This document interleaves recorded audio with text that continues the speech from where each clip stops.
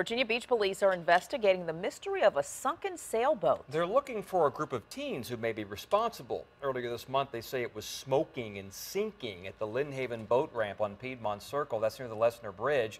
10 of your size, Liz Palka is there now. And Liz, you spoke to people who work there.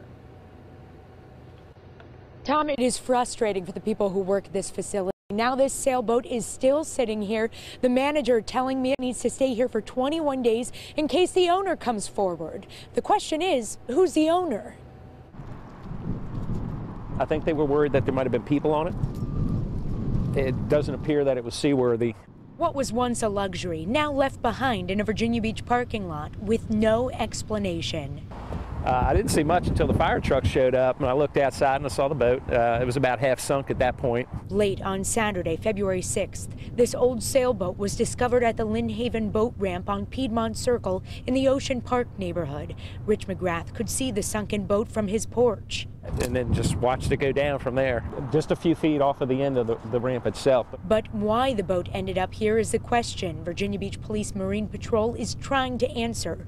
Police have learned about 5 people who look to be teenagers were in and around the boat while it was in the water.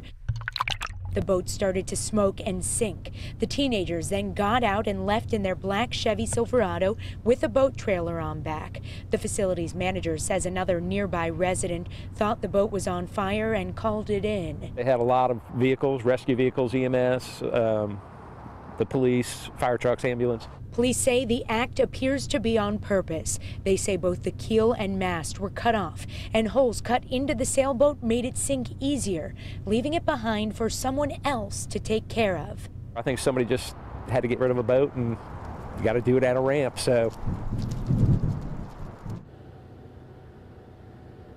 At this point, Virginia Beach police are trying to figure out who those teenagers are, as well as who owns this sailboat. They did say, according to a spokesman, that it's not registered to anyone. They are working to figure all this out. If you know anything about this sailboat, give police a call. In Virginia Beach, I'm Liz Palka, 10 on your side.